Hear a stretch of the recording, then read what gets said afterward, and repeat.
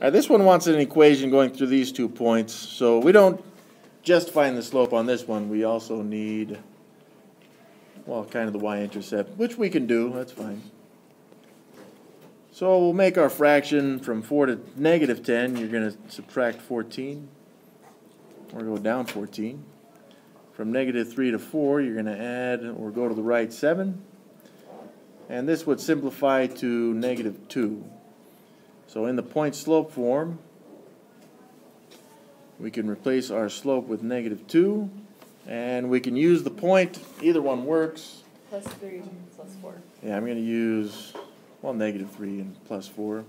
And yes, that becomes plus 3.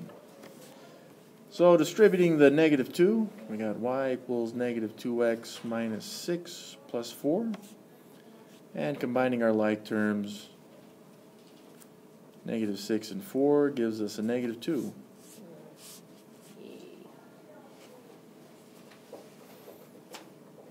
Any questions on this one?